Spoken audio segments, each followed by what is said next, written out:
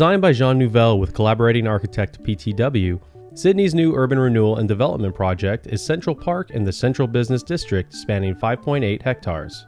Previously located on an industrial site, the mixed-use development includes retail, commercial, residential, and community spaces, including the huge public park in its center.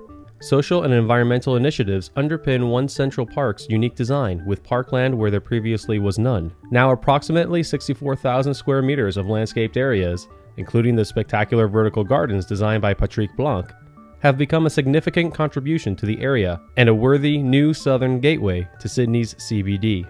The innovative two towers feature groundbreaking architectural elements, including the 42-meter cantilevered sky garden Heliostat, with 320 glittering reflectors on the 100-meter high green roof, plus the highest green walls currently in the world at 150 meters high. The vertical gardens use Patrick Blanc's hydroponic Mur Vegetal system, interspersed in 23 various sized panels across the facades of the two towers, spanning over 1,000 square meters. Also, simple wire trellising from planter boxes were placed all around the building, encompassing about 2 kilometers for climbers and trailing plants. Plants chosen needed to be able to withstand great drying winds and strong sun on top, to more shade on the lower areas close to the street.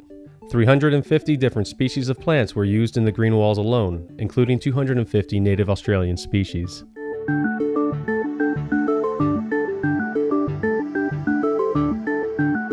For more information about this project and many more, explore the Greenroofs projects database at Greenroofs.com and join our mailing list so you don't miss out on any of the green roof news and upcoming projects of the week.